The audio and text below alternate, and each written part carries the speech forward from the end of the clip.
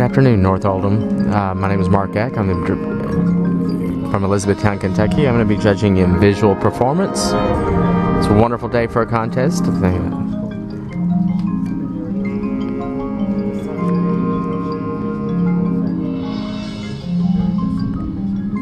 Okay.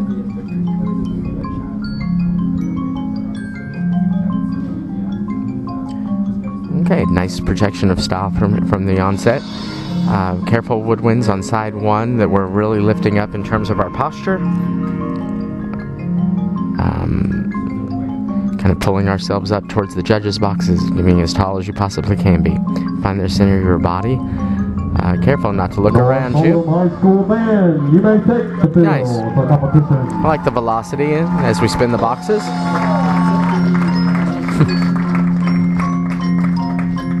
Okay, and as we do these rotations, students, be real careful that you keep your shoulders squared to the front, that you don't turn your upper body to face the end zone and then turn it back to the front. I believe you're supposed to just make sure that as you do those lateral slides to the left and to the right, that we keep our body squared to the front.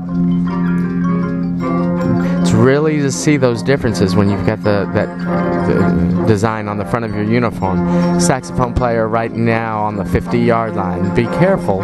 Again, where's your body facing? Generally, the intervals along the front are good. Clarinet player that are just on the 40-yard line. Again, you want to lift yourself up a little bit. Careful of your upper body. Make sure that your horn is facing the front. Well, let's look. Let's look straight forward. Make sure that we guide down the form. Like that. Nice use of body.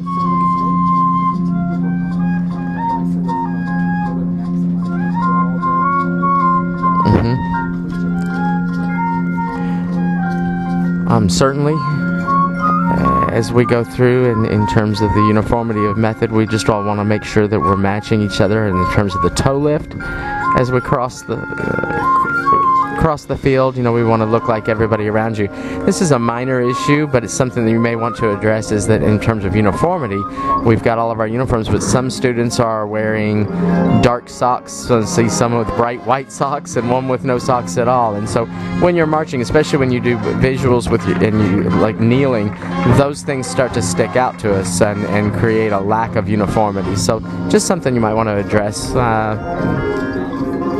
Not anything major at this point. I know it's beginning of the season. We're just trying to put it all on the field. Okay, that's an interesting idea. Let's make sure that we all cross through those forms together. And again, woodwinds on side one. Make sure that you follow the guide point. Whoever's in the front sets the placement, and then everybody else has to be squared behind them. Okay, we've got a lot of timing issues in our feet as we cross along the front with the brass line.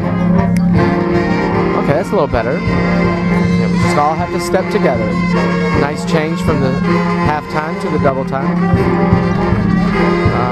Some alignment problems, just everybody looking towards the front. Also some posture problems in our clarinet section over near the 40-yard line.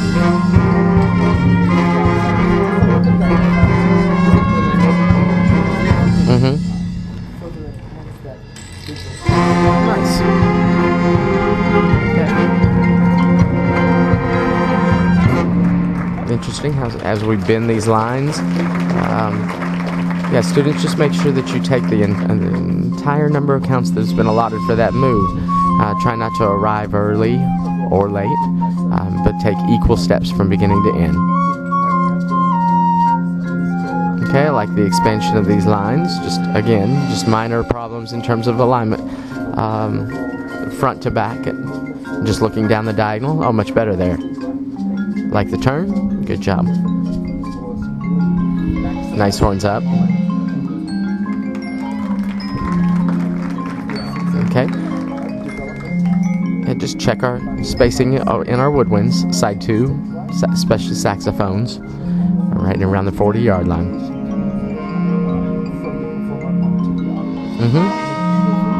Careful, let's all step off together there. And let's stop together. Had a couple flute players taking an extra step or two. Certainly you understand, just trying to make it to the form. Good recovery.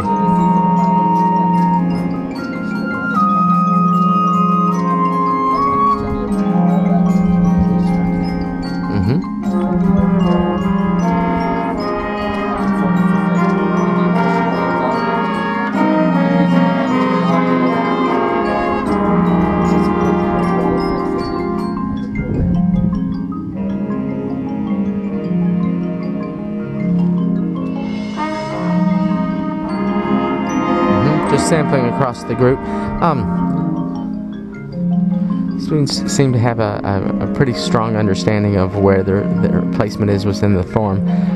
Color guard, if we're going to be, as we stand and we pose, are our shoulders at a 45-degree angle, or are they to the front? Let's just define this so that we have everybody doing the same thing, if that's what you're going for.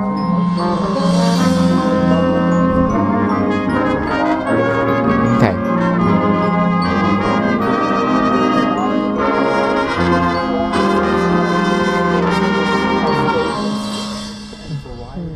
Okay, appreciate the body movement. Certainly appreciate the variety that you've added into the show there.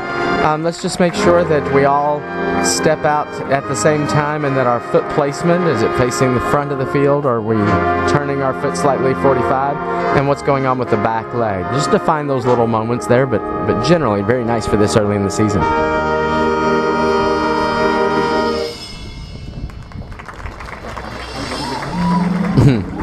Good. Minor issues in our intervals, I'm sure you see on your tape.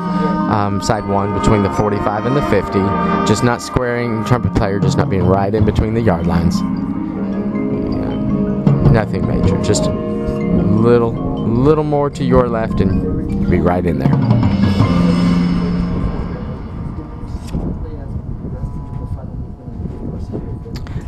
Okay, North Oldham, thank you.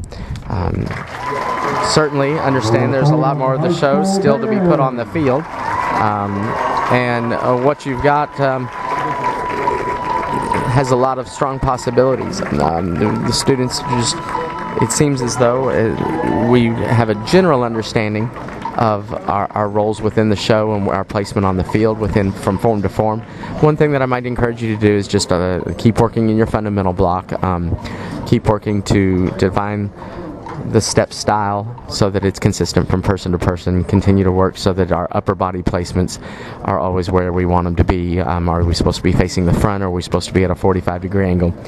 Certainly, as you work your block drill, work on some lateral slides so that as we change direction from left to right, that we don't change our upper body orientation. Hopefully, some of the comments that I've made will help you for your performance this evening and prepare you for the rest of the season. It's been a pleasure. Thank you.